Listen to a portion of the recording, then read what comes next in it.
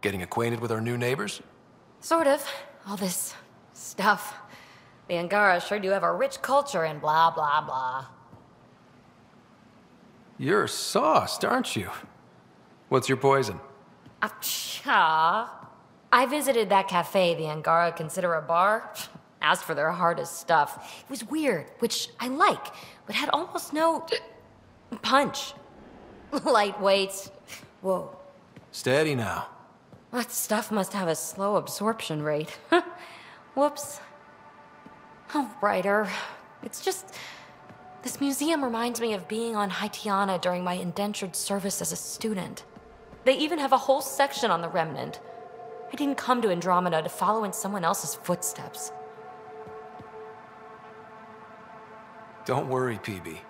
The Angara barely have a foothold. Sure, they live among the ruins, but they haven't seen what we've already seen. You might have a point there. Bet nobody here has ever outrun an ancient vault purification field, huh? Nope. Or spat in that Archon's ugly mug and lived to talk about it?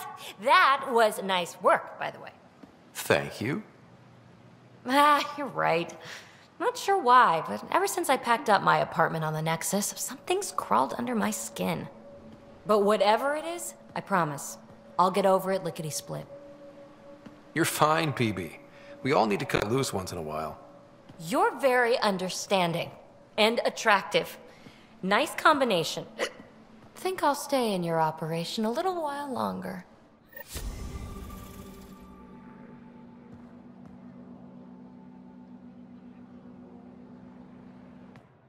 You know, the more I interact with the Angara, the more I feel for them.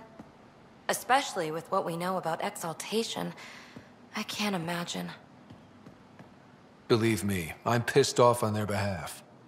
You nailed it. That's exactly how I feel. We need to make things right.